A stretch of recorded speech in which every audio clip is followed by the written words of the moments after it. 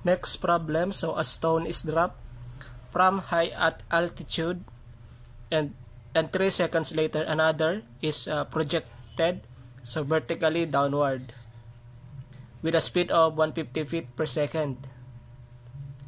When and where will the second overtake the first?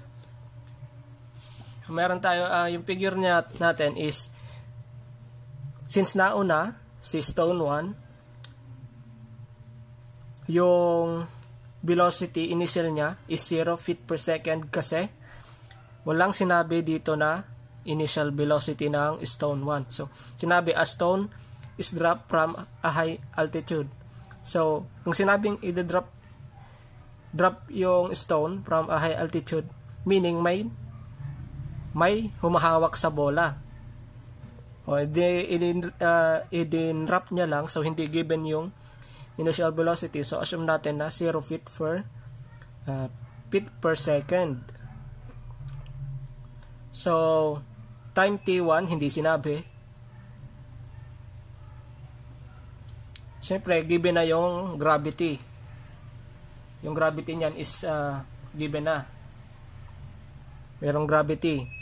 So, after 3 seconds, another stone 2, ito. 3 seconds. Ang time ni T2, or time ng second stone is equal to, so, T1 minus 3. So, for example, kung pag 3 seconds pababa yung time ni T1, so 0 pa lang yung time ni T2. So, wala pa. So, tama tong equation na to. So, T2 is equals to T1 minus 3. Then, B2I, so, sinabi, ayan, vertically, downward, with a speed of 150 feet per second. So, B2I is equals to 150 feet per second.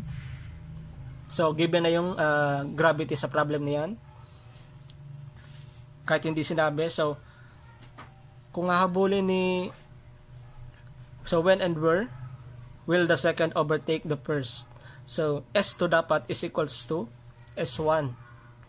Kasi habulin ni S2 si S1. So, kung anong distance ni S1, yun din ang distance ni S2.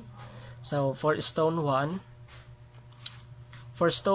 so, S1 is equals to BI, TI plus 1 half GT.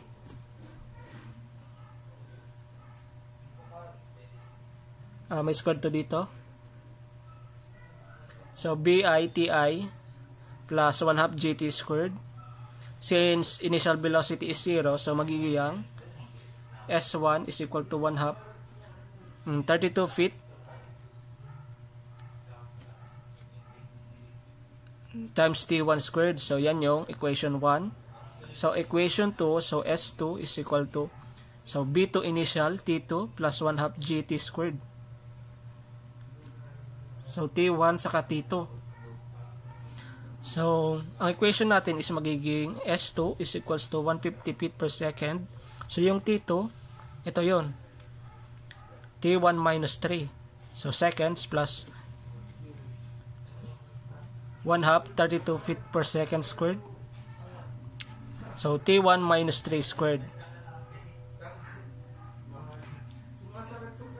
So, S squared. So, ano lang to, nilagay lang natin yung units.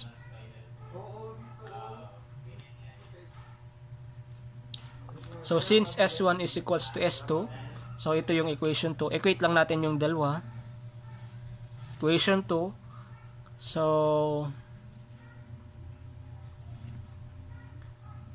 ito na yon. So, evaluate nyo lang to. So, magiging divide to. So, magiging 16 T1 squared is equal to 150 T1 minus 3 plus 16 T1 minus 3 squared.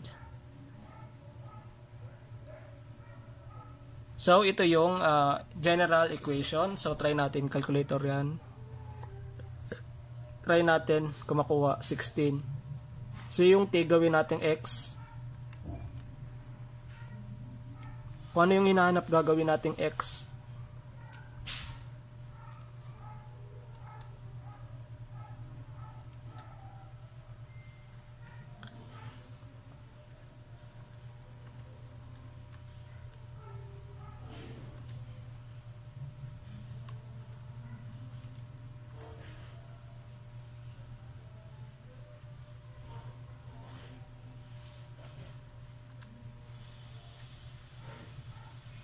Tapos shift solve equals, so 5.67. So ito yung lumabas. So yan yung pag ginamitan natin ng calculator.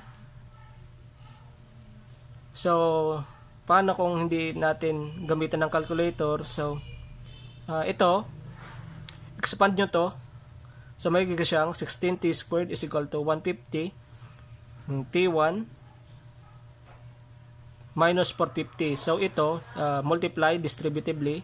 So plus, ito expanding mo. So magiging siyang 16. Quantity t1 squared minus 6t1 plus 9. So evaluate mo lang mathematically. So magiging siyang 16 t1 squared 150 t1 minus 450 plus 16 t1 squared minus 96 ti. So initial yan yung 1 is initial.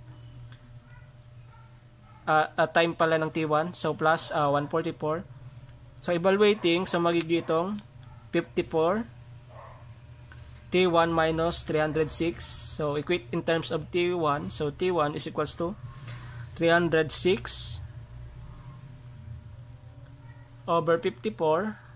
So yung time t1 is 5.67 seconds. So answer is 5.67.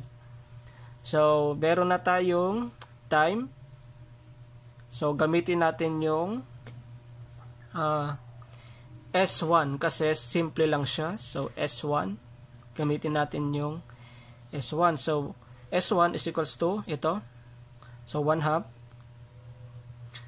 times 32 feet per second squared times 5.67 squared. So S1 is equals to 514 feet. So T1 ang ginamit natin kasi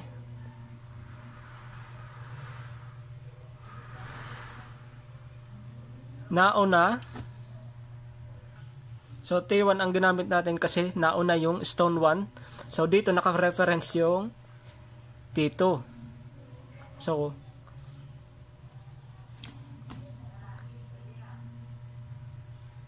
So bale,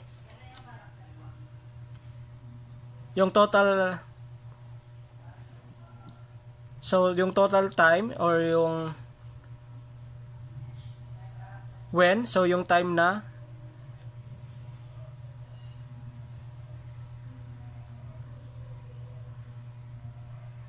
so bale yung T1 dito naka-reference yung T2. So bale from 3 seconds below is nag-iintay pa tong si stone 2. So bale yung time record niya is 5 seconds, 5.67 seconds.